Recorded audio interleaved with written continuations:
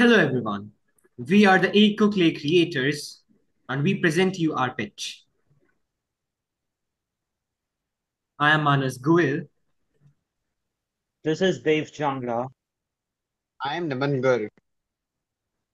We are from OP Jindal Modern School, Hisar, and are from class 10.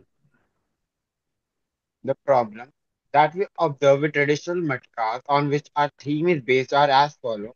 The first, in that it often attracts insects. This is quite unhygienic. The second is that traditionally horse dung was used to create holes, but in modern days this will not work.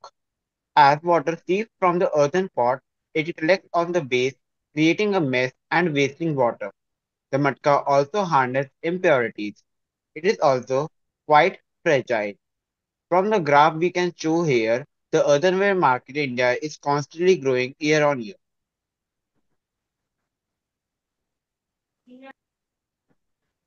So the solution for our problem are as follows. We can use rice husk instead of dung, which will burn away, creating holes and it a part of waste recycling. We will add neem oil to soil to scare insects. The water that collect will be used in drip irrigation. We also add activated charcoal to purify the water.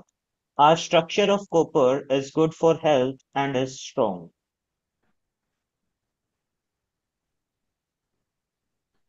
Our progress so far. We have finalized a recipe which will include 25% silica, 2% activated charcoal, 8% neem oil, 15% rice husk, and 50% clay or soil by weight. We have also shown the finalized design that will be consisted of rods made of copper. Implementation plan. We will be first sourcing all the eco-friendly material that are required for Metcalf. Secondly, collaborating with local artisans for production.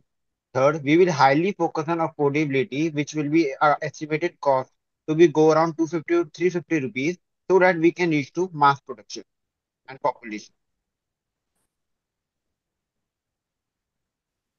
Thank you. Please like and share our idea.